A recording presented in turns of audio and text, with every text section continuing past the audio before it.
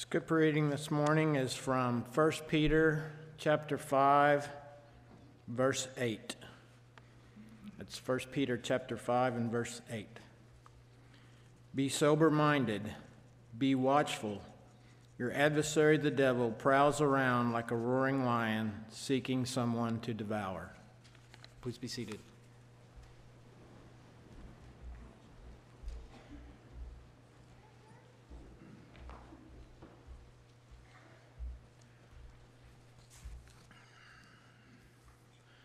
We've got a simple goal for our lesson this morning.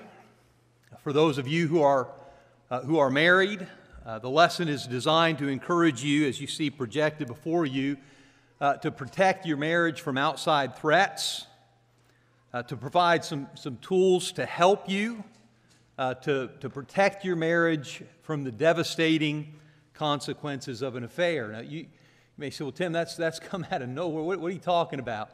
A lot of people, one of the biggest problems, I'll repeat this again later, one of the biggest problems in some marriages, and I think some of the marriages, especially in a gathering like this, is that we believe that we're safe from the things that have happened to other people. We've seen other people destroy their marriage, their family, their faith, and we think that what happened to them can't happen to us.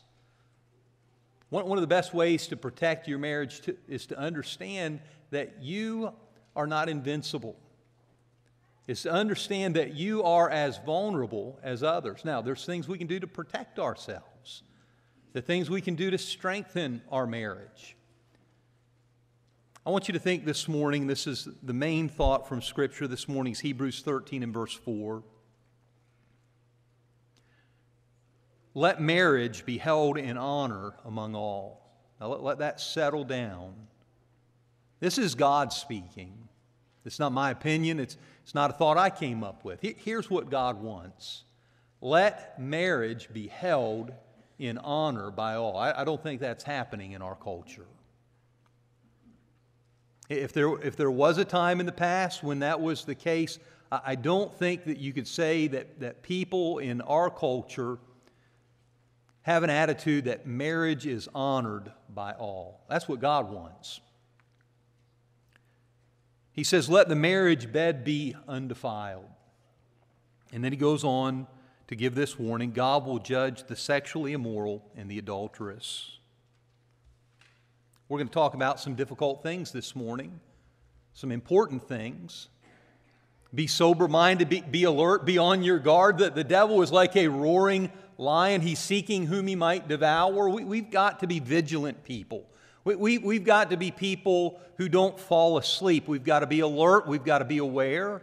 We've got to understand how the devil works and the things that he does to get into our lives, not just to separate us from our relationship with God, but he does that same thing in some of the more intimate relationships we have with each other, especially in our marriages. An affair not only defiles the marriage bed, it dishonors the very institution of marriage.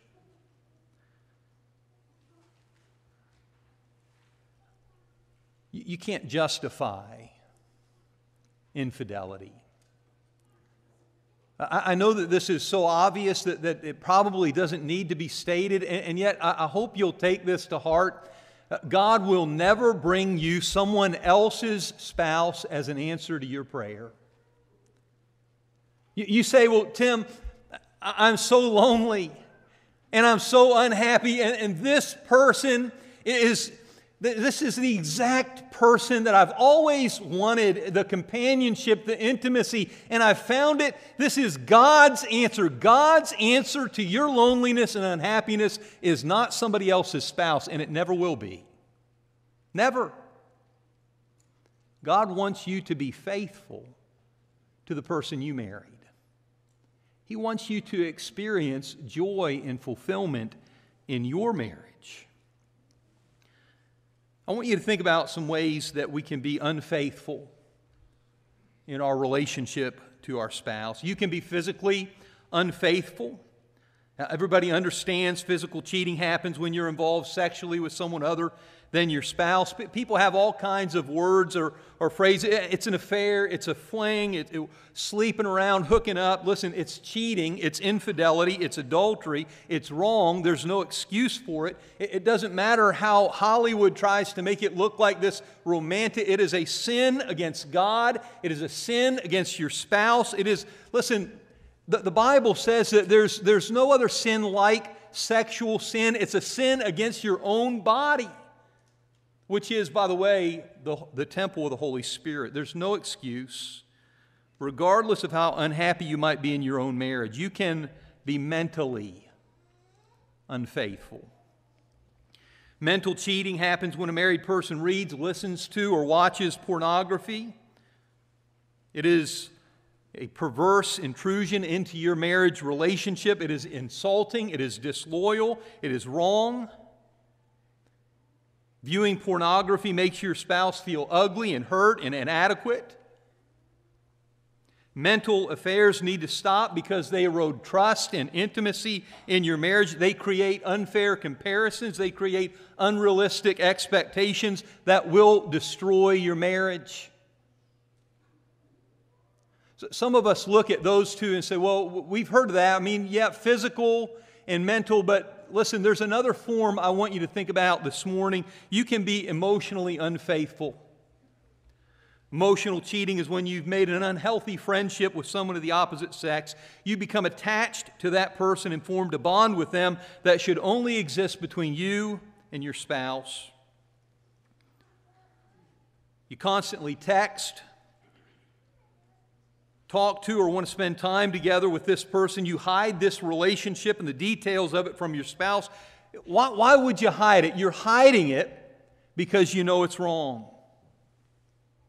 Emotional affairs are just as dangerous and just as wrong as physical and mental affairs.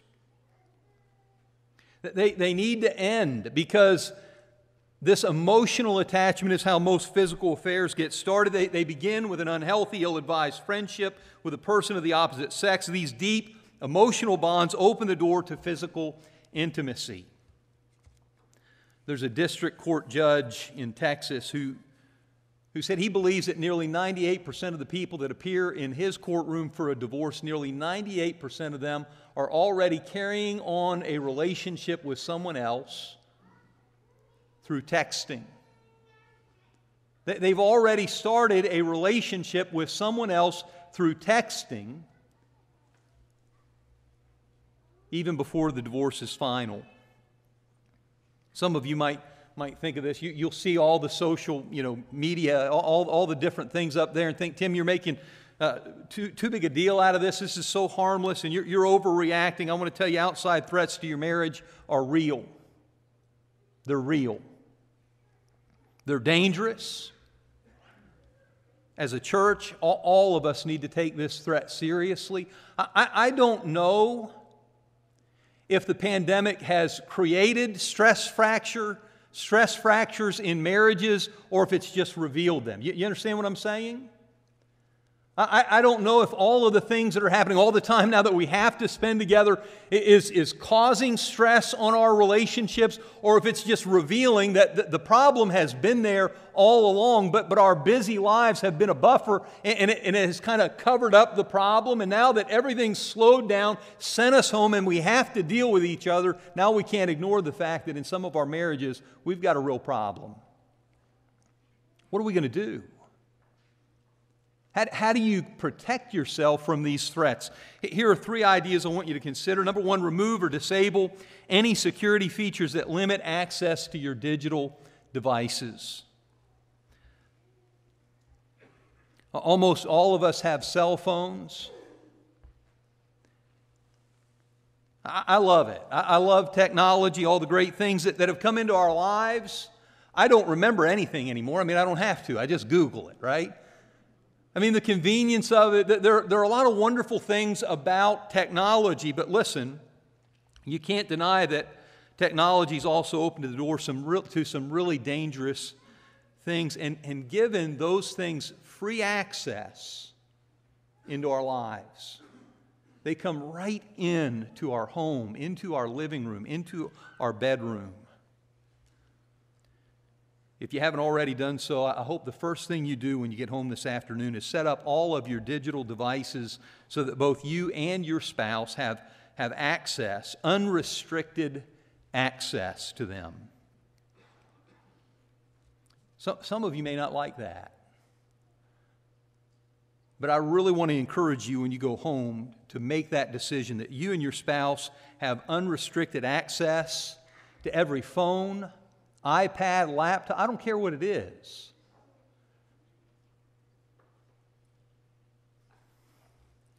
Nothing should be off limits. There should be no secrets. Nothing should be hidden. Your spouse should be able to pick up your phone and use it, scroll through, look at the history. I'm telling you this morning, this kind of transparency, this kind of accountability is a safeguard that can protect your marriage from outside threats. It can protect your marriage, and it can keep your marriage safe.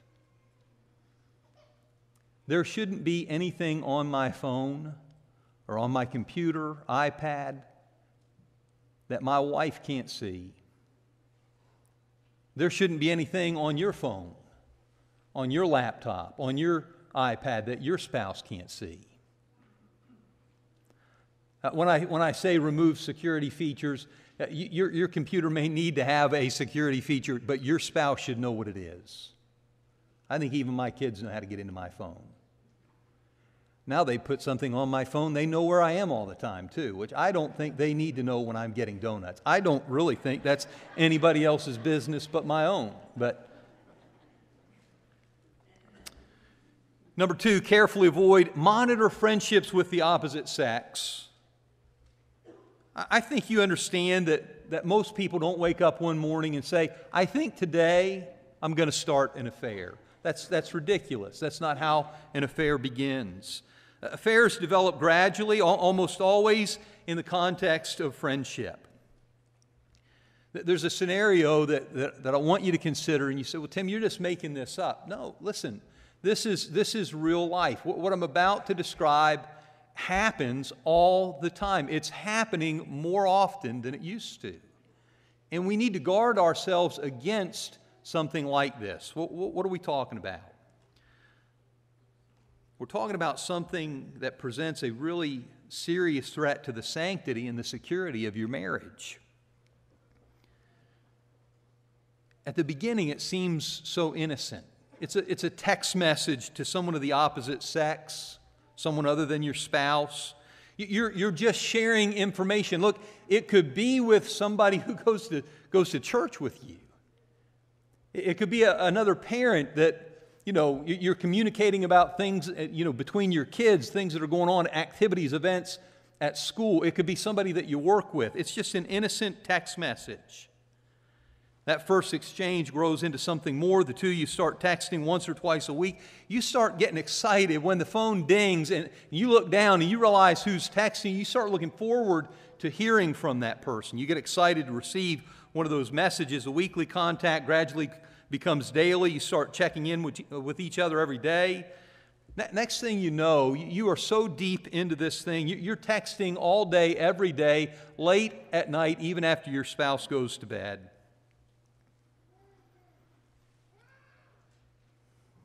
If you're involved in a relationship like the one I just described, you're not headed towards cheating. You're already there. If you get a message on your phone and you can't read it in front of your spouse, you've got to go to another room.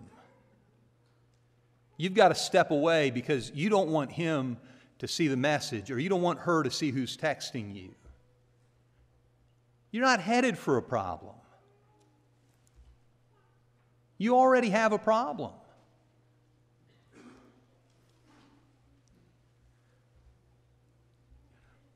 What I'm describing this morning, some people, and when I say naive, I've preached lessons like this before, and members of this congregation have actually come up to me and said, do you think something like that could happen here? If it happens to others, what makes you think it couldn't happen to any of us? things that have happened can happen. This has happened. It can happen. One of the biggest mistakes married people make is believing that couldn't happen to us. What I just described can happen to anyone. It's why we need to be so important, and we need to be so careful about establishing guidelines or ground rules. Here are a couple that I want you to consider this morning. Number one, don't spend too much time on social media. Staying up late at night on social media after your spouse goes to sleep is probably not a good idea. How much time is too much time? When you're ignoring the people that are physically present with you in the room to talk to somebody on Facebook, somebody on the other side of the world, when you're paying more attention to your social media relationships than you are to the relationships with the people that you live with, that's too much time. That's too much. Never accept a friend request that makes your spouse uncomfortable.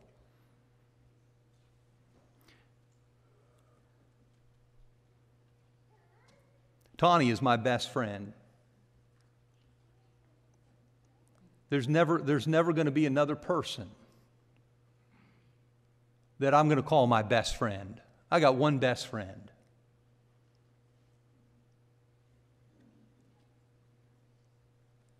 Your husband, your wife should be your best friend. Case closed.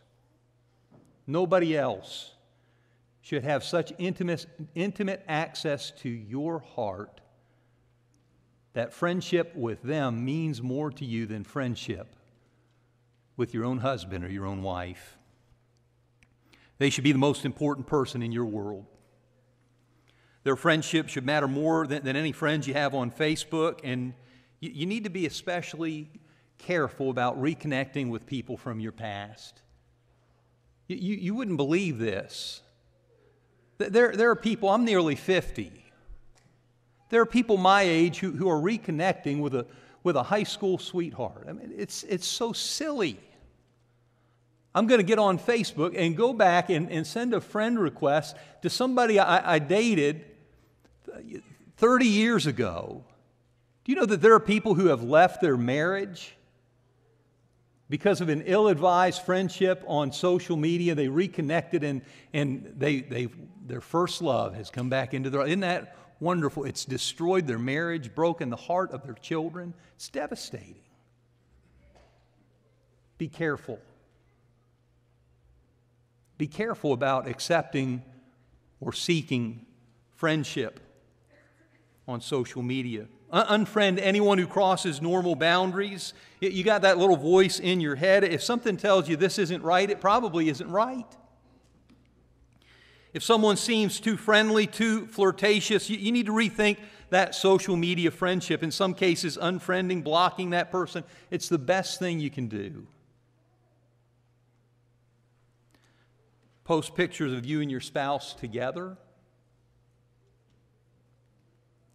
It's just good to send the message that you enjoy the relationship that you have with your spouse. If people were to go to my page, somebody said, well, you can find out what people are passionate about. Just go look at some of you, it's hunting and fishing. I just scroll right by that. For some, listen, it's basketball, it's sports. Can people go to your page and see that you are passionate about your marriage? This person that I'm married to, I want to tell you, she is my favorite person. And I want to send that message in all kinds of different ways.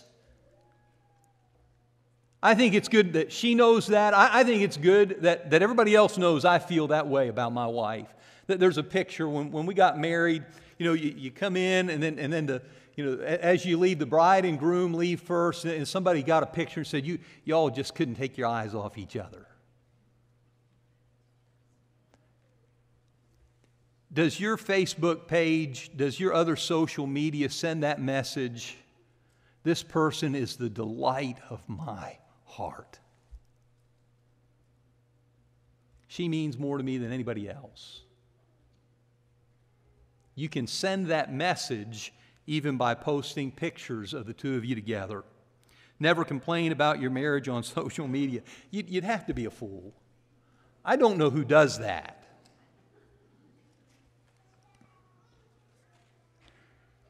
If you're unhappy in your marriage, complaining about it on Facebook isn't going to solve the problem. It's only going to make it worse. One of the best things I learned very early on about my relationship with Tani is that when she was upset about something that was going on in our marriage, she didn't talk to her mother, she didn't talk to her sister. It was pretty awkward. She talked right to me. You know who you need to talk to when you're unhappy about something in your marriage? You need to talk to your spouse about that. You don't need to tell the world. You don't need to complain to the world on social media about something that happened in your private world. Somebody says to children, if you don't have anything good to say, don't say anything at all. That might be good for adults to take that advice, right? This next one, think before you type. This is especially important as we're thinking about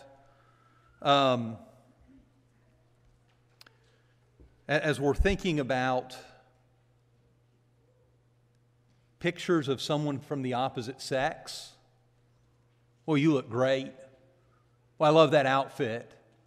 Boy, I love your hairstyle. Listen, can I just tell you, those are things, again, that we reserve. That's between you and your spouse.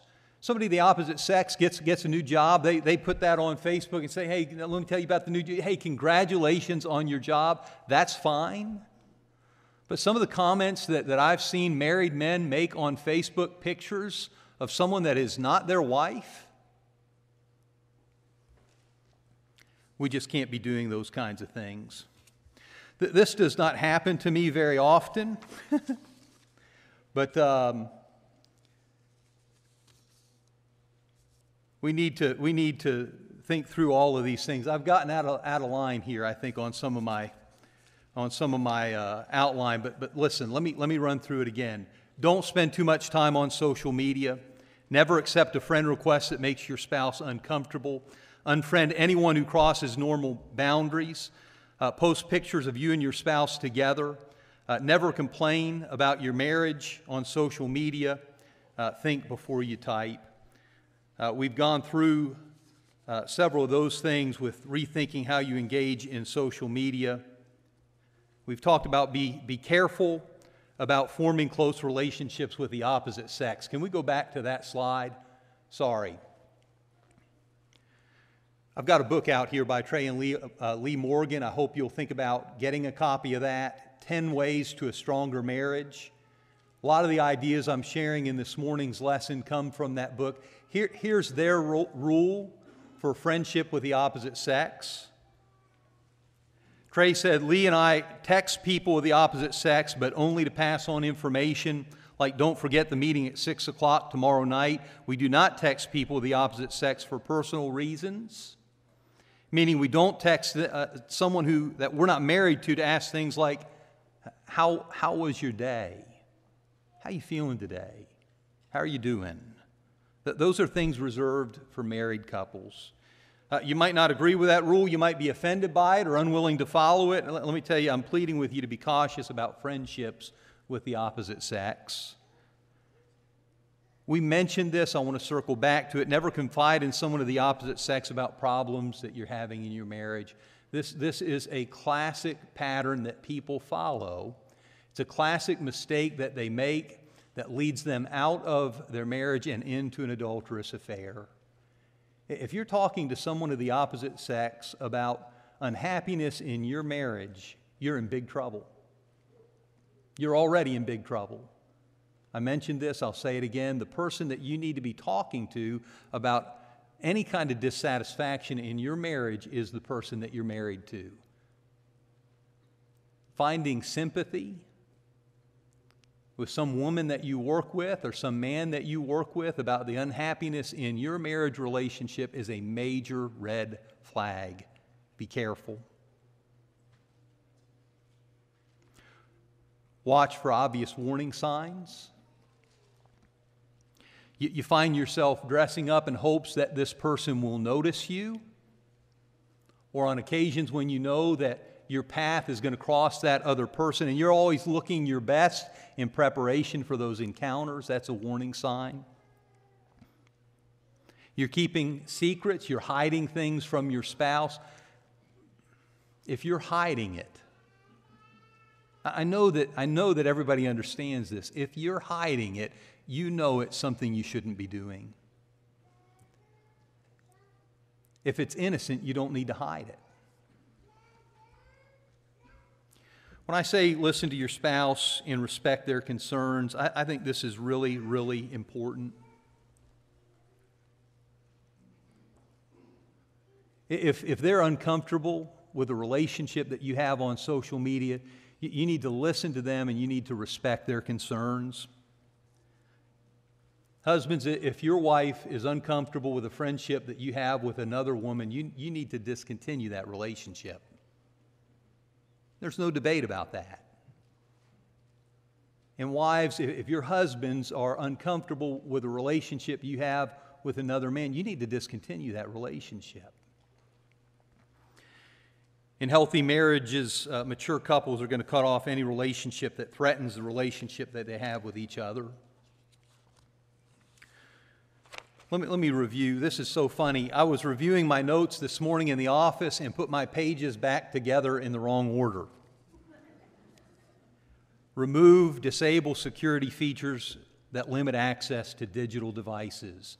Your spouse should be able to get into your phone, your laptop, any kind of digital device. Carefully avoid or monitor friendships with the opposite sex. Rethink how you engage with others on social media. Those are the main thoughts that I wanted to share.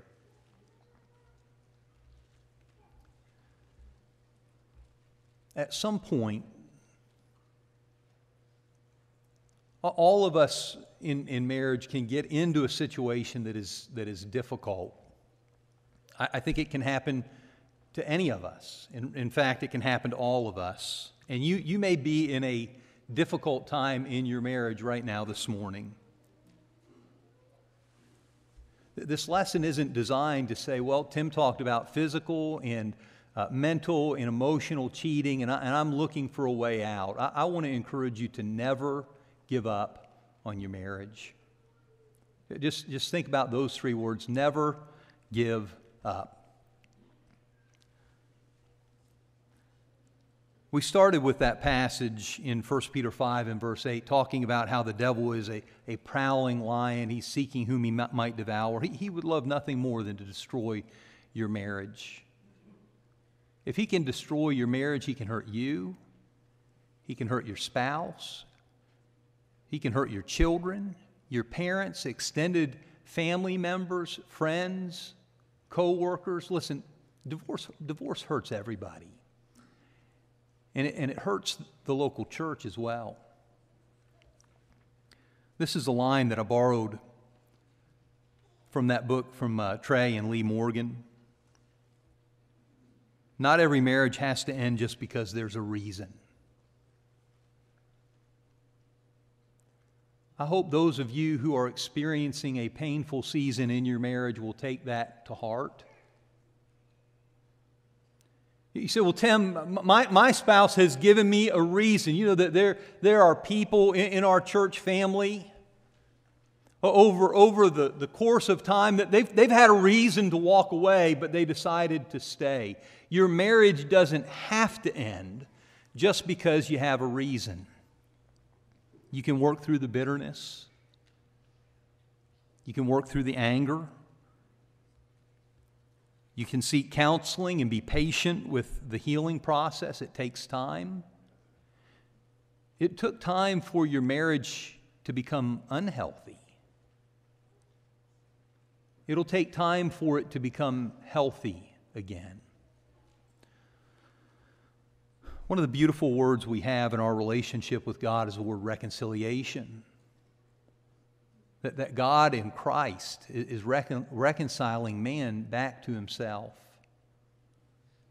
It's a beautiful idea that even though God has every reason to walk away from the relationship, He doesn't. He wants to reconcile us even through the death of His Son. In my prayers for some of the families that have been hurting in the past, let me tell you what I've prayed, and we'll conclude here. Ultimately, I'm praying for reconciliation, but that's not where I start. I start praying for accountability. I start praying for the person who has sinned against the marriage and sinned against their marriage partner to take responsibility for the sin that they've committed. You see, I don't think reconciliation is possible without that step. Even in Scripture, in our relationship with God, should we continue in sin that grace might abound? God forbid. We died to sin. How can we live in it any longer?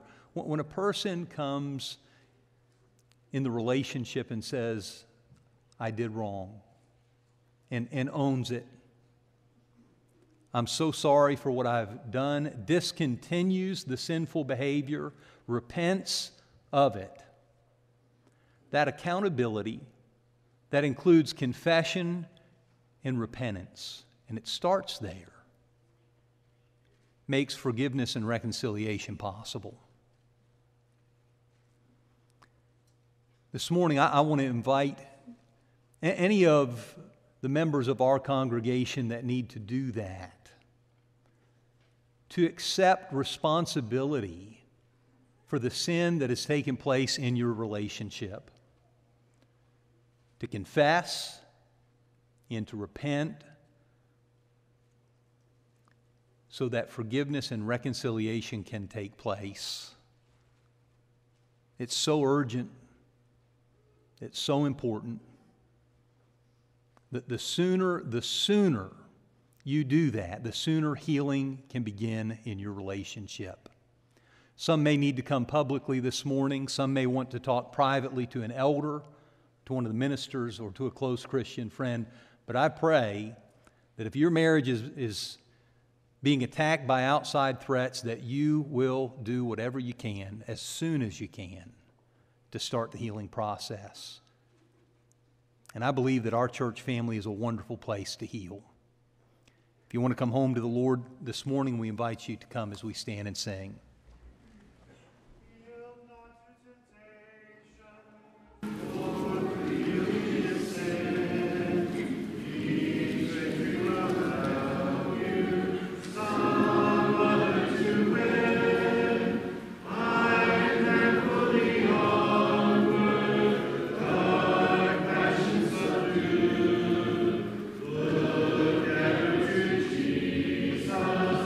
We'll carry you.